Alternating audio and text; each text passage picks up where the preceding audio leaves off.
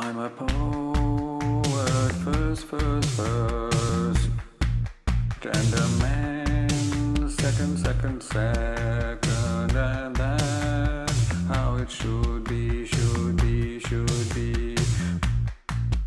For they everywhere are who write their life stories before living, while poets live as they write. It's poetry I'm gonna serve.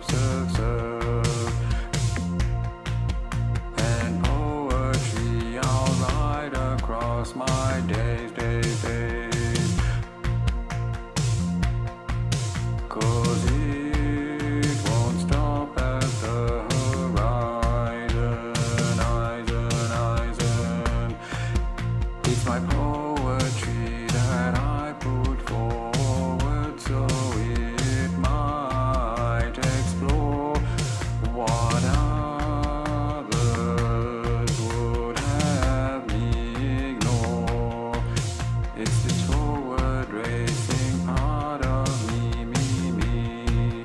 That's the only reason why I live, and the only real poetry there is. Spell anti-establishmentarianism. First, and a man, second. It's poetry I'm gonna serve.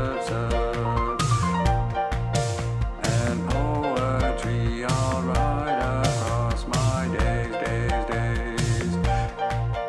It's this forward racing part of me. That's the only reason why I live. You can't spell anti-establishmentarianism. You must be part of it. Poetry there is.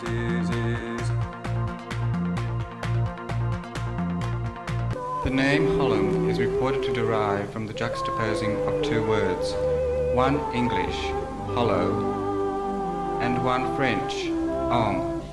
When united together, they form the origin and identity of the poet as a hollow man.